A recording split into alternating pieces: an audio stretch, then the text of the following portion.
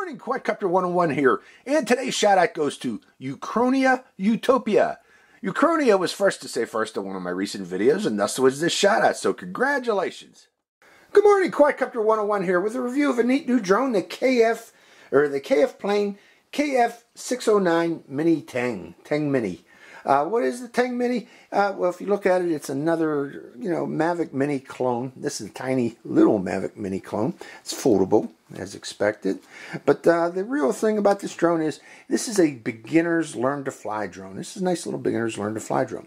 Now, this is available in 4 different versions, and those include 4K without optical flow, 720p version without optical flow, a 1080p version with optical flow, and a 4K version with optical flow. Now, I thought I was going to get the optical flow version, but unfortunately the one I got does not have optical flow. However, it does have a 4K camera. Well, not really.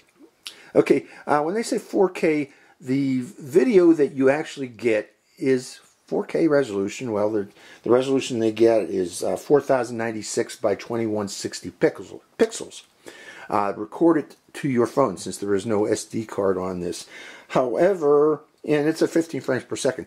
But, looking at the video quality of this supposed 4K video, it's pretty obvious that it's really just 720p that's been interpolated to 4K. So, if you're trying to debate between the versions to get, particularly the versions without optical flow, I recommend going for the cheapest 720p version if the optical flow feature is not important. And again, mine does not have optical flow, and this is how you can tell. This little window down, or this little circular tab on the bottom here, that's where your optical flow camera would be if indeed it does have optical flow. So check yours when you get yours to make sure to see if there is a camera there. If it's not, you did not get the optical flow version. Now, what is the difference between optical flow and non-optical flow? That little camera, if this does have a little camera on the bottom, looks down at the ground directly beneath the drone, and it helps maintain the drone's position automatically in hover without you needing to manually control hover through the joysticks. Now, since I don't have optical flow, I'm going to have to manually fly this, but not everybody has the ability to do such. But, as a beginner's learn to fly drone, I actually would recommend considering going with this version without optical flow to help improve your flying skills. This definitely would do it. Okay, I mentioned the camera. The resolution of the camera is 4096 by 2160, 16 frames per second. Again, it's interpolated from a much lower video resolution. You'll see that in the video footage when we go flying. And you can tell yourself, is that really 4K video? I'll tell you what file size it is, but in actual quality, you can tell it's not. It's been interpolated. And that means electronically enlarged through the app, actually. The app does that. Other things with this. I mentioned it's folding. It's another big thing about this particular drone. This is actually a good thing about this particular drone, is it has a nice sized battery, 3.7 volt, 1100 milliamp hour battery. That will give us up to 15 minutes of flight time with this particular drone. We'll find out when we go flying. I'll mark down what the flight time is. But additional features with this is it only weighs 113 grams. And what that means is in most countries, in fact nearly all countries, this does not require registration. It's considered a toy drone and weighs under 250 grams. In the US, I know that this does not require registration, so that's a selling point for it. Another big selling point about this drone is the cost. All of these different versions are in a $30 price range, $30 to $39 price range. Actually $29 up to $39 price range, which makes it very affordable for most people. A nice, cheap, learn-to-fly drone with their prices right. Now let's talk more about the camera. There's the camera there. It can be manually swiveled up or down, but with your hand. Okay, when I say manually, that means you got to adjust it before you take off. I would recommend giving it a little bit downward pitch so that you can avoid seeing the propellers in the video, but you set it like that and go fly it. Let's talk about the controller that comes with it. This is its controller. It takes 3 AA batteries that you insert in the back here, like so. 3 AA batteries. And let's go over the switches. Now, these switches are all labeled, okay? This one here is for automatic takeoff and automatic landing. And if you hold it down for 2 to 3 seconds, it will actually stop the motors, cause emergency stop, and you use that feature if you end up in a tree or in a bush to protect these little brushed motors. You want to turn off that motors immediately. Hold down this button here for about 2 to 3 seconds, and that will shut down the buttons. The button on the right, if you move it to click it to the right, this activates headless mode feature, or if you hold it down for 3 seconds, it will cause the drone to do a one-key return, what they call a one-key return. Now, that is not a return to home and landing. What that actually does is, whatever direction the drone was pointed at takeoff, it's going to fly the opposite direction. It's going to come back the opposite direction. So if you keep the drone down in that general direction that you took off and you press that button, it may fly back in your general direction. However, if you're off to the left or the right, it actually might fly away from you. So don't depend on this particular feature. Another thing that I don't kind of like about this idea is having this button right next to the emergency stop button. So I can see a lot of people saying, okay, I'm going to try that one-key return, and they actually accidentally hold down this button. Your drone's going to drop from the sky and break, unfortunately. So be careful. I don't recommend using one-key return. Let's say that. Okay, the button's on the right. This button here is your rights button. You press that, and you can switch between beginner, intermediate, and expert. If you hold down this button on the right, this is your flip button. Quick press of that, and you can tell and you press your joystick either forward or backward, left or right, and the drone will do an actual flip. That's a new feature. That's actually a really old feature on drones that I haven't seen for a few years. And the reason being that it was removed from most drones is it tends to cause motor burnout, okay, particularly in these brush motor drones. It actually stresses the motors quite a bit. So, you know, I recommend using that feature quite sparingly if you do that. But it is a neat feature to show and impress your friends with. Say, look at my flying ability, and you press the button and have it do an automatic flip. So, okay, one of the things you get in the package besides the drone, the controller, you get a charger for that battery. Notice the little plug on this charger and the plug on the battery is not your standard white low-C. It's actually a little pH 2.0 connector plug for the battery.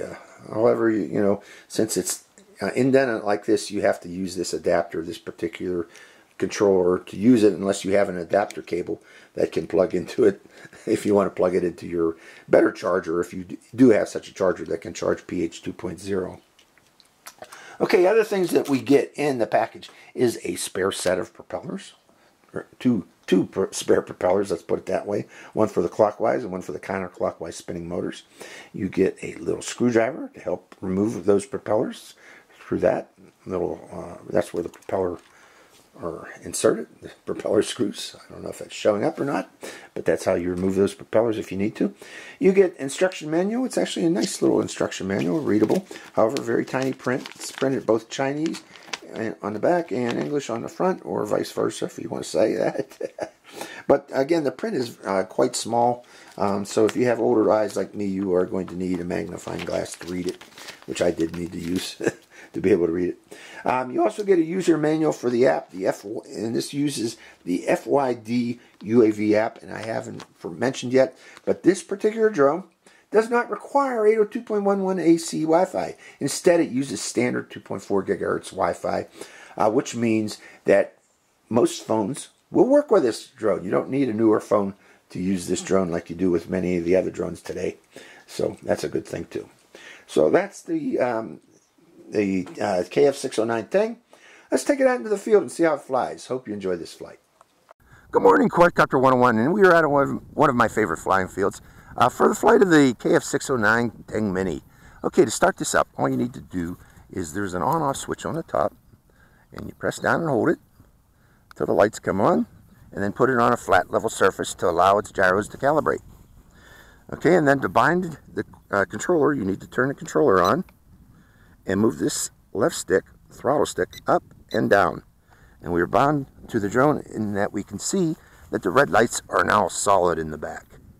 Okay, next thing I need to do is connect my Wi-Fi to, or my phone's Wi-Fi to the drone's Wi-Fi signal. Okay, and I'm going to do that, and then I'm going to open up the app. Okay, this is the FYD UAV app available in Google Play and iTunes. Now all I need to do is hit play, and we double check to see if Wi-Fi shows up, if our Wi-Fi signal. We do have Wi-Fi signal, I can see that now. And before you go flying, also make sure that the signal is not frozen. Okay, if it freezes up, you need to restart the app. So I got, okay, and I'm adjusting the level of the camera. Okay, that seems to be good. And we're doing good there. Next thing to do is hit record on the app to record video in the upper left corner there. Hit that little video icon to make sure it starts. Let's try that again. Okay, it's recording. And again, before takeoff, double check that you still have video, okay, that it is not frozen. I found that out earlier, that, trying it out last night, that if you take off with it frozen, it won't reset. It may take a while to reset. Okay, so the video is recording, and I can tell you right now it does not look like 4K video, but keep in mind this is a toy, folks. Okay, don't expect to get true 4K video in a $30 drone. That's just not being smart. Okay, we're going to try the automatic takeoff button first, see if that works. Pressing the button, and there it is. Okay, now again, mine does not have optical flow, so I'm going to need to fly this manually to maintain position. Let's bring it around, going up a bit higher. And I still have video, which is good. So let's take it up higher and try out the camera. Slowly going up. There's a little wind coming from that direction there, so I'm going to go upwind and then balance it there and then rotate to show the camera. Let's rotate it. This is its camera. Went through the sun, of course, and bringing it back to me. And the video image is frozen. So if you go outside of range, expect video image to be very choppy. And it is. Let's go back upwind. Let's go way upwind this time. And I'm going to go to a higher rate because of this wind. There's second rate. Let's go up to there. Plop it there. And let it come down lower. Go by me. So, the camera, again, it appears to be 720p. That's been interpolated to a higher resolution than what it really is. So, again, that's to be expected in a $30 drone. It's not going to be true 4K. It's interpolated 4K, which means electronically enlarged. It's flying actually very nicely. Okay, let me rotate it. Rotate it. Rotate it that way. And coming down. As in regards to being able to fly this FPV, no, you're not going to be able to rely on the screen alone to maintain your position because of the lag and the frame dropping that you're seeing. But let's bring it around again. Yeah, bring it up closer this time. I want to go right about there. Ooh, sun's in my eyes. Trying to hold it steady. And come up to the camera. Turn it that way. And say, how do you like my shirt today, folks? Okay. With that being done, let's see how this flies. Now, I wanted to try the flip button. Let's go over here. Pressing the flip button, and telling it to flip. There's a flip. Okay, I haven't seen these in toy drones in quite a few years, about 3 years. Flip buttons normally, left flip. Flip buttons normally have been taken out because they tend to damage motors of these little brush motor drones. So usually it's best to limit those flips. So, what I want to do now is I'm going to fly high speed and do some. We're going to try out the maneuverability of this drone. So I want to land it first, and I want to raise the camera up. Now we are going to probably see some propeller in the video. Okay, That's because I got the camera angled up high. But I'm doing that because I want to fly high speed, and it's going to be tilted, and I don't want to be seeing the ground in most of this video, so I got it slightly tilted up. So now a second way, let me stop that video and restart it. Video stopped, video is restarted. There we go. A second way to take this off is just do a quick push up on the throttle and then let go of the throttle stick and the motors will start, like so. And then you can manually take off by just pushing up. Okay, now that we got the camera pointed up, I can still see the ground, or see, I'm hoping to see a better image quality. But let's go over there and then go higher. Ooh, this thing moves. Okay, if it moves like that, let's see if I can do some trick maneuvers. Like that. It's actually a nice little flyer. You know, a lot of people poo-poo these toy drones, but they are really good for learning to fly. Okay, the price is right. You don't feel bad if you end up in a tree, or if you fly too high and the wind takes it. Just a good price range, just $30 price range for drones. Trying those flips. Now that's the second, this is the second rate. It's very maneuverable with the second. Is there a third rate? Let's find out. Yeah, there is. Wow. Thing really moves in third rate.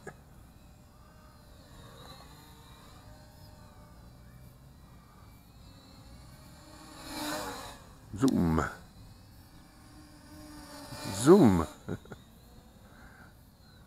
Yeah, these toy ones could be fun. Didn't take the, I tried to do a flip. How's my FPV doing? It's probably freezing. Will it regain? I regained it, which is good.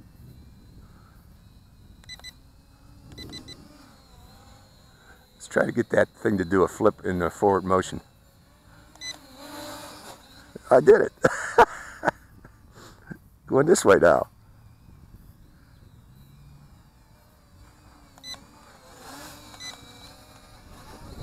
Through the sun. Okay, I'm going to the second rate. The second rate seems to be the most flyable of this. Now this has other features too, like gesture control and a really simple version of waypoints where you just draw on the screen. But that one, you know, to do that with this version without the optical flow would be somewhat difficult because, again, I got a wind today.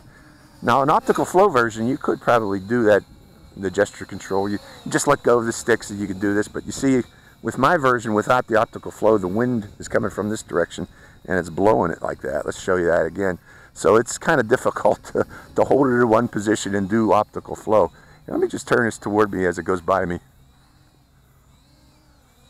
That's the wind blowing it, folks. Oh, there we go. So again, how do you like my shirt today, folks? Come down a little lower so you can see it. There it goes. The wind's blowing it away. Not a bad little drone for 30 bucks. Again, I recommend if you're trying to learn to fly, skip the optical flow version. Get this one without the optical flow, the cheapest version. 720p. If you can get the 720p version, because I know doing this interpolation with an app is probably causing a lot of lag in this FPV video. So the 720p video is probably much smoother than what I'm seeing with this. Nice little flyer.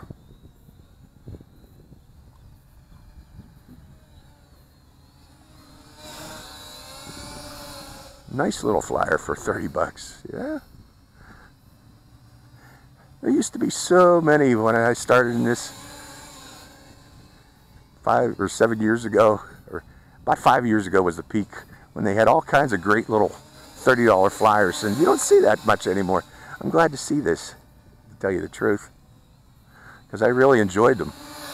I'm enjoying flying this one. Zoom, zoom, zoom. Where's that flip button again? See? It's enjoyable for 30 bucks. Oh, I pressed the button twice. Let's try it again. Come this way.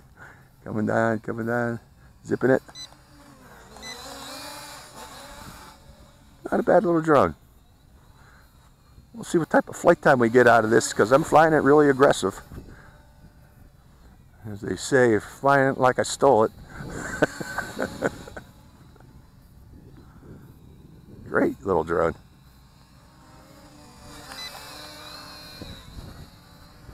Okay, in the sun.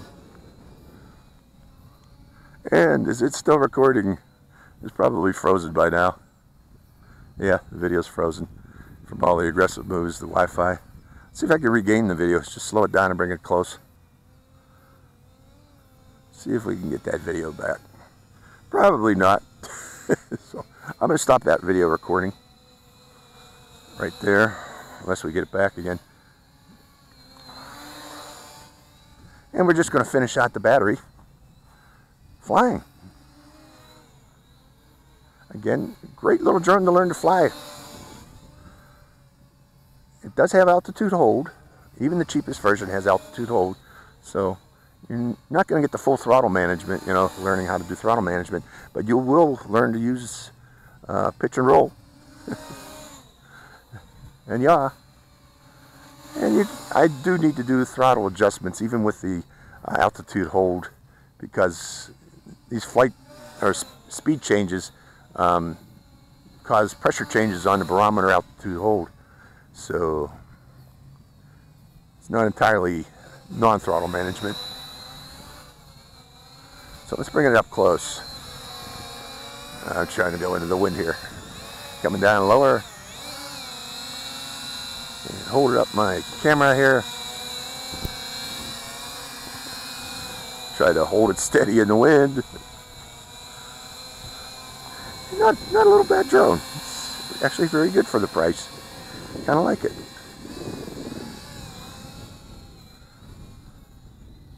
And it is a long flyer. I wonder if they have a 2 or 3 battery version. I did not check that. Where you get replacement batteries for this, because it is a proprietary battery. Although it uses a pH 2.0 connector like I discussed. I don't know if you'd be able to do some modifications to put pH 2.0 batteries in there. Flip. Oh, no more flips. That means our battery's getting low. That means our lights are probably flashing too. Let's bring it in to see. Yeah, they are. The white lights are flashing. That means the battery's getting low. It's giving us a warning that the battery's low with a flashing light.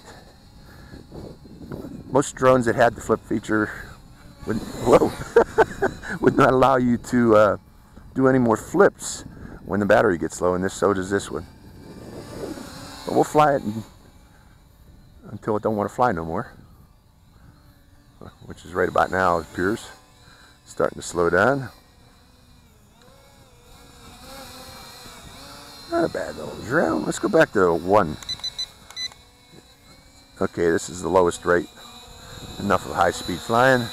Just going to try to keep it steady, get some thumbnails.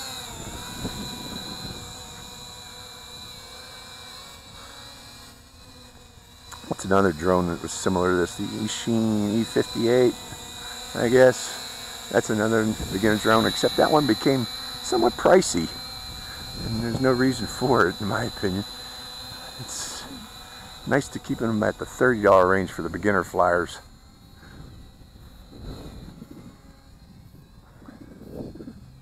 Okay. What you gonna do? You're gonna fall from the sky? Oh no, you're landing. That's it.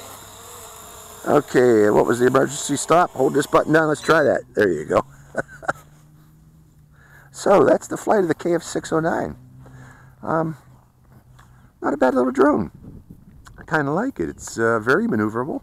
Nice little flyer. This, again, is the non-optical flow version, since it does not have that belly camera. And it's also, I guess, the cheapest, the 4K non-optical flow and the 720p optical flow. If you can get the 720p, if you just want to have for fun flying, I recommend going with the cheapest version of this. So, hope you enjoyed this flight. This is Quadcopter 101, signing out. Hi, Quadcopter 101 here again. Hey, if you want to get your own shout out in one of my future videos, make sure you subscribe to my channel. It's real simple. Just go to my channel page and click on that subscribe. And also make sure to click that bell button right next to the subscribe button. That way you get notified when I release a brand new video immediately and give you a chance to get that first shout out. So give it a try, folks.